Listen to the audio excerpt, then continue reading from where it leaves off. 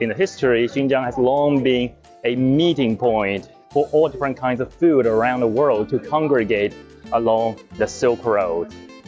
And as a gourmet myself, I do find a lot of very appetizing snacks and food here at the expo. So today, I think I'm gonna give my taste buds a treat.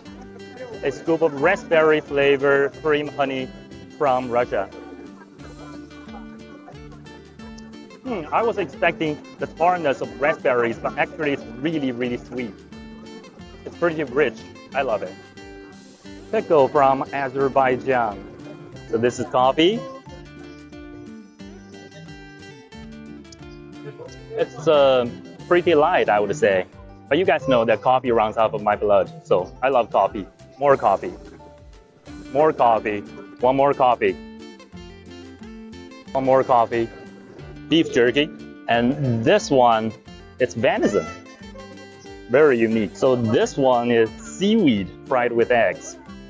In where I come from, we use chives, but seaweed definitely adds a very unique flavor.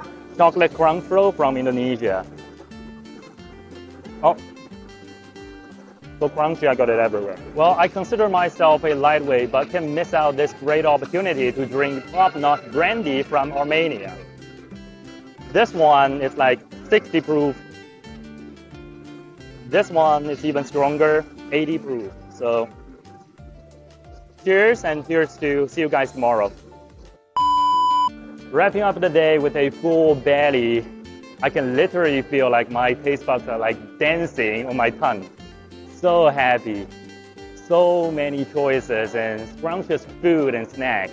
So foodies, come to Xinjiang, come to the expo and stock up your pantry.